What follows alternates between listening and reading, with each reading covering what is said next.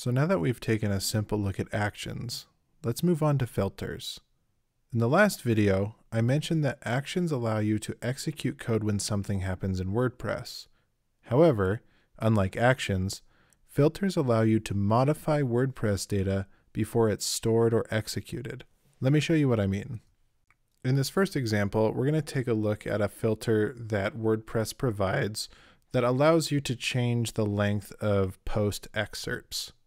So if we go back to my home page here, you can see that each one of these posts has a block of text underneath here, and that is the post excerpt. And by default, WordPress sets that to a set amount of characters. Now, we can actually modify what WordPress outputs here. So let's take a look. So if we have a filter, and we're just going to do this just like an action, we can do add filter, and then the name of that filter is excerpt length. And we also need to put in a function name here, and we're just going to call this custom excerpt length. Now let's create that function. Function custom excerpt length. And we are going to be getting the length. Now, I want to point out a difference between filters and actions. With actions, sometimes you get some data passed to your function, and other times you don't. Like in this template redirect, we didn't get anything there. However, with filters, we will always get something passed because WordPress expects data to come in, it expects it to be modified, and then it expects it to be returned back to the process. And typically, when you're working with a filter, you'll almost always want to start it off by returning something down here at the bottom. And since the name of the variable that we're bringing in is length, I'm just going to return length down at the bottom. So to give you an idea of what this is giving us, if we just echo out length and then go back to our home page, you'll see that we're getting this 55 right above each one of our post excerpts. So that's the number of words that we'll output here. So if we want to modify that, all we have to do is change the length and then return that variable back. So if we want to say the length is equal to 20, we can set it to 20 and then return that new number. We can come back, refresh the page, and now our excerpts are at 20 characters. And likewise, if we wanted to increase that number, we can set this to something like, 100. We can save that, come back, refresh, and now our post excerpts are at 100. So this is just a really simple example as how a filter works in WordPress. But I want to show you something a little bit more complicated now. If we go back to our functions.php, in our last video, we created a function that would save the titles of posts every time something was saved in WordPress. Well, if we wanted to allow this function to become more extendable, we could use a filter to do that.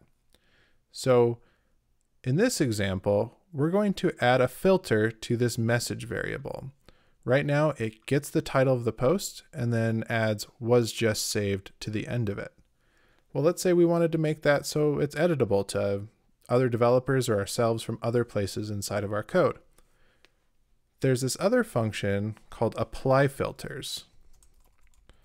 And what this does is it takes in two major parameters, two required parameters, I should say.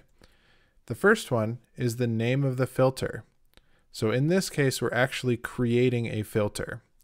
So we're going to call this post log message. And then the second parameter in this function is actually going to be the thing that we want to send along to whatever function picks it up. So in this case, we want it to be our message.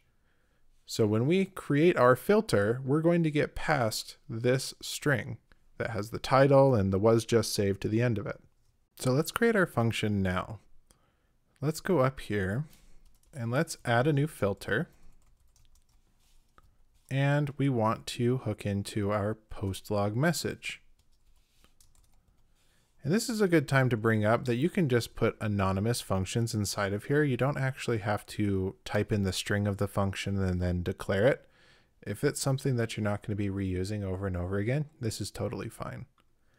So now that we have our function, we need to make sure that we receive the message, and we're going to want to return a message. Oops, return message. So now we can make message equal to whatever we want. But in this example, we want to take in the message and concatenate something to it. We're going to say, we're just going to do a space. It was saved at, and then we're going to do the date here.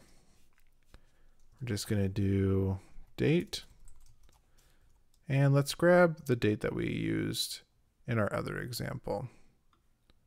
I like the way that's formatted. So if we just add that to the end and hit save, we can go back to our page here. Let's pick a post we want to edit. Let's just pick this one. Let's test our filter and hit save. Once that's saved, we can go back to our post log. And then it says, let's test our filter was just saved. It was saved at March 22nd, 2019 at 4:08 a.m. That's perfect. And now I want to move on to one last example. And in this example, it's going to revolve around modifying plugins. So as you keep working with WordPress, you're going to find that you don't just need to deal with WordPress core.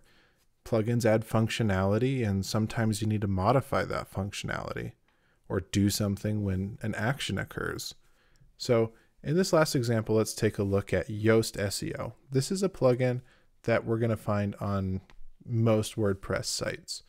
So it's likely that you'll have it on yours. So if you go to their website, you can see that they have a big list of actions and filters that exist within their plugin. Let's take a look at one of these filters down here. They have this WP SEO JSON LD output. And to get an idea of what that means, if we go to our home page and look at the source, we can see between lines 9 and 21 all the stuff that Yoast SEO has put into our site. Well, this bottom line here on line 21 is the JSON LD. This is what search engines use to get information about your website. And let's say, for example, that you did not want this potential action key here. This is basically just telling Google or whoever else that people can search on your site. Well, if you didn't want search and you didn't want Google to think that you could search, I mean, you're kind of stuck. Well, with a filter, you can actually change that behavior. So let's jump back over to our functions.php and give it a try. So let's add a filter. We want to add a filter to that filter we just saw on the Yoast SEO website. And we want to accept the JSON. And we want to return some JSON, but not before making some modifications. So let's take a look at actually what it's giving us before we do anything. So if we just echo out print and die, we can go to our home page, hit refresh, and see exactly what it's giving us.